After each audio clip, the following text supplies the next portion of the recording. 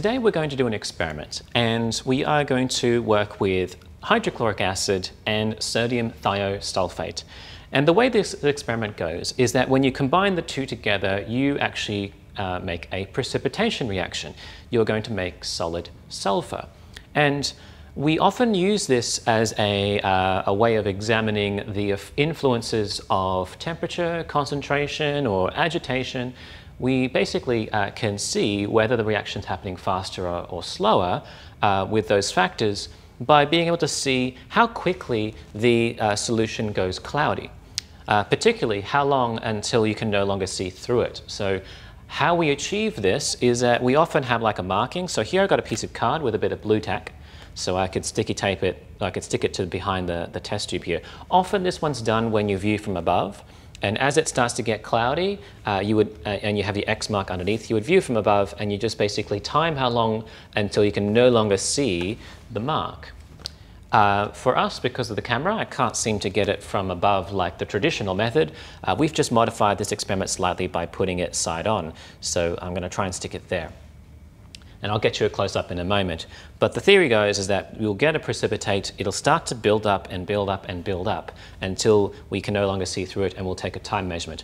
We are going to try and see the influence of increasing the concentration of sodium thiosulfate and see how that makes this thing go quicker or slower. Okay, so we're just going to have a quick demonstration of what the reaction looks like before we proceed to use the little X mark there. So I'm just going to add the two reagents together. We've currently got the hydrochloric acid in there, and now I'm going to add a dilute sample of sodium thiosulfate, and we should start to see a reaction starting.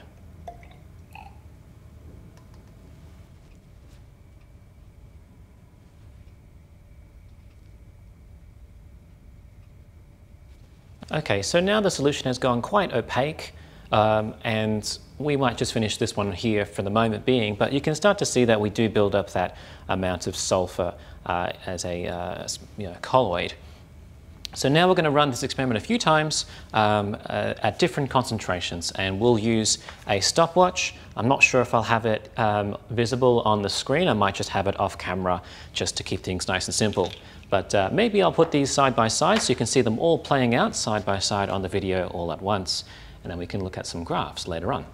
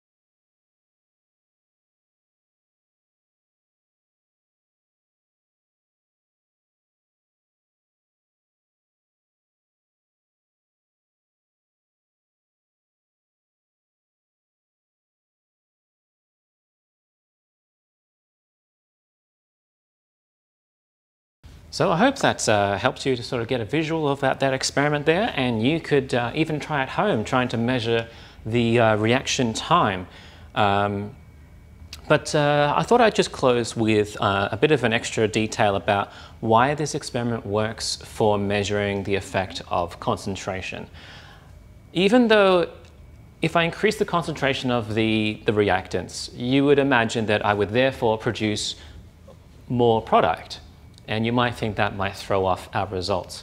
That's not necessarily true. It's because we are measuring time we're measuring the time it takes to make enough product to obscure the X symbol. That means that even if I have lots and lots of chemical reactants to work with, I'm only measuring it until we have the exact same amount of product that it takes to obscure. So we can compare them as apples to apples because we're only measuring it part way until we can obscure this X. So every time I do this, I'm actually measuring the same amount of product being produced.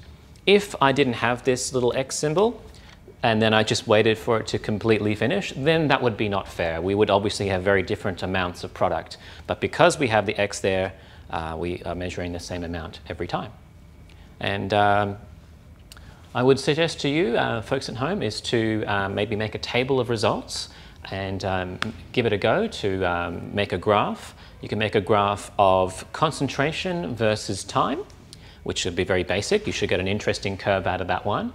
Or you could even convert the values into a measurement of rate, so 1 over time, and then make another graph and see what you get.